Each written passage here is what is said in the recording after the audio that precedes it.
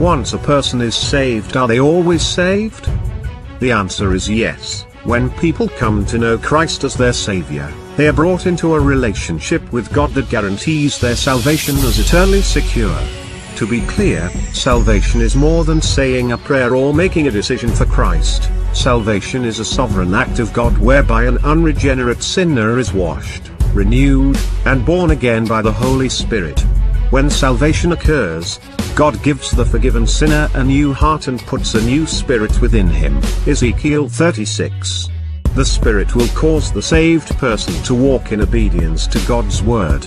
Numerous passages of Scripture declare the fact that, as an act of God, salvation is secure. Romans 8:30 declares, "And those he predestined, he also called; those he called, he also justified; those he justified, he also glorified."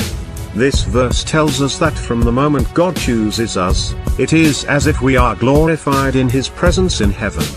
There is nothing that can prevent a believer from one day being glorified because God has already purposed it in heaven. Once a person is justified, his salvation is guaranteed. He is as secure as if he is already glorified in heaven. Paul asks two crucial questions in Romans 8, who will bring any charge against those whom God has chosen? It is God who justifies. Who is he that condemns? Christ Jesus, who died, more than that, who was raised to life, is at the right hand of God and is also interceding for us. Who will bring a charge against God's elect? No one will, because Christ is our advocate. Who will condemn us? No one will, because Christ, the one who died for us, is the one who condemns. We have both the advocate and judge as our Savior. Believers are born again when they believe. For a Christian to lose his salvation, he would have to be unborn. The Bible gives no evidence that the new birth can be taken away. The Holy Spirit indwells all believers, John 14, and baptizes all believers into the body of Christ, 1 Corinthians 12. For a believer to become unsaved, he would have to be unindwelt and detached from the body of Christ. John 3:15 states that whoever believes in Jesus Christ will have eternal life. If you believe in Christ today and have eternal life, but lose it tomorrow, then it was never eternal at all. Hence, if you lose your salvation, the promises of eternal life in the Bible would be in error.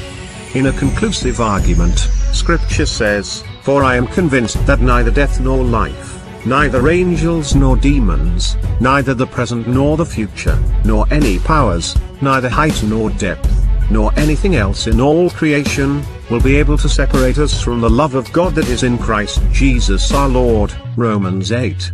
Remember, the same God who saved you is the same God who will keep you. Once we are saved, we are always saved.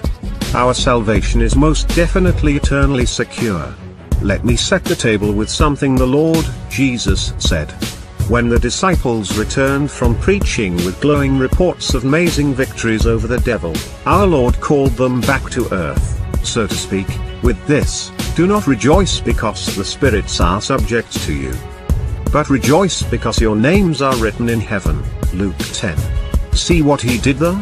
The Lord changed the basis of their joy and thanksgiving from something that fluctuates like the visible results of missions, which can be good or bad, up and down, to something permanent, our salvation. Jesus thought our salvation was secure. Otherwise, wouldn't he have chosen some other basis for our joy? No other conclusion is possible. Jesus clearly thought salvation was a one-time and done proposition.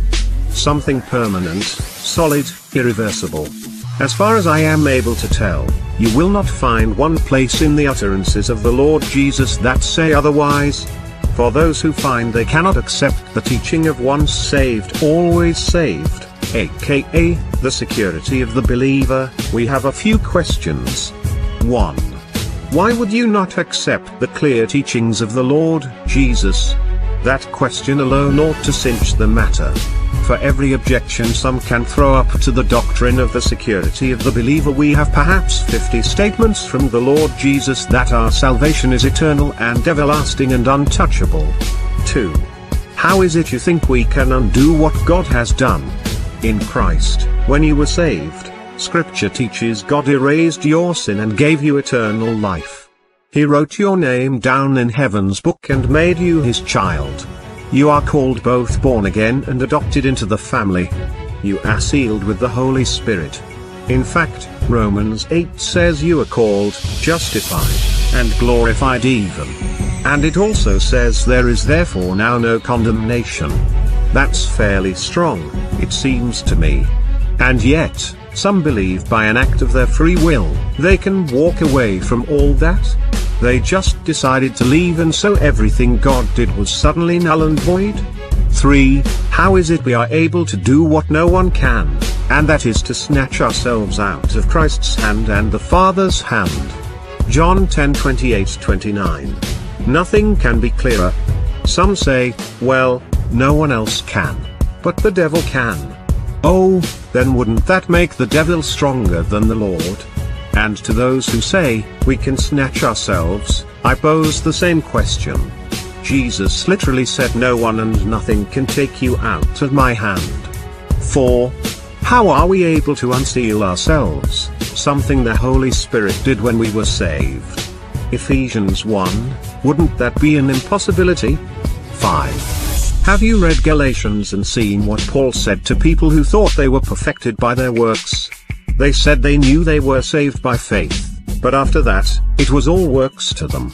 Good works and they're in, bad works and they're cast away. And Paul says they were dead wrong. You foolish Galatians! Who has bewitched you, before whose eyes Jesus Christ was publicly portrayed as crucified? This is the only thing I want to find out from you. Did you receive the Spirit by the works of the law, or by hearing with faith? Are you so foolish? Having begun by the Spirit, are you now being puffed by the flesh? Galatians 3. If you believe bad works cancels your salvation, then aren't you saying your works keep you saved? Certainly, works are important. Ephesians 2 says we were created in Christ Jesus in order to bring forth good works, that God prepared beforehand that we should walk in them. 6. Does it make you angry for someone to teach once saved, always saved? If so, please analyze why. It seems to me you would be more charitable toward your brothers and sisters who are taking Jesus' statements at face value. When a magazine posted an article called, 7 Questions on Once Saved, Always Saved, the comments that rushed in were almost universally hostile. They weren't just disagreeing, they were angry. I find it hard to comprehend that they grew hostile and mean-spirited over this. I wonder what this signifies. 7. Do you wish you did have this kind of confidence that salvation, once given, is forever? A preacher who believes in losing his salvation once told me, I wish my God were as big as yours. 8. Do you agree that no matter which side you come down on for this doctrine or against it, there are some difficult scriptures to explain? And if that's the case, why then would you choose the position that undermines the very things Jesus said and taught? I give unto them eternal life, and they shall never perish, and no one shall snatch them out of my hand. My Father, who gave them to me, is greater than all. And no one is able to snatch them out of my Father's hand. John 10. I will readily admit that the passage in Hebrews 6 seems to say that losing one's salvation is a possibility. However, it goes on to say that if that did happen, it would be impossible to renew them to repentance. And yet, I have never met a person who believed in losing one's salvation who did not also believe he could get it back and be saved again and again. My response is simply, show me that in the Bible. Not one person in Holy Scripture was ever saved twice. Not one. 9. Are you closed to the subject? Or are you still open to considering evidence for the contrary view? I hope that nothing in this video of mine has made anyone think that I have all the answers and that I am closed to something new. No one possesses all truth, let alone this simple country boy. Most especially, I hope no one thinks this is, as some have charged, a man-made doctrine, intended either to say what man wants to hear or to license him to roam as he pleases without fear of jeopardizing his salvation. 10. Why does eternal life not mean eternal life? Or, put another way, when the children of the Lord lose their salvation, do they quit being His children?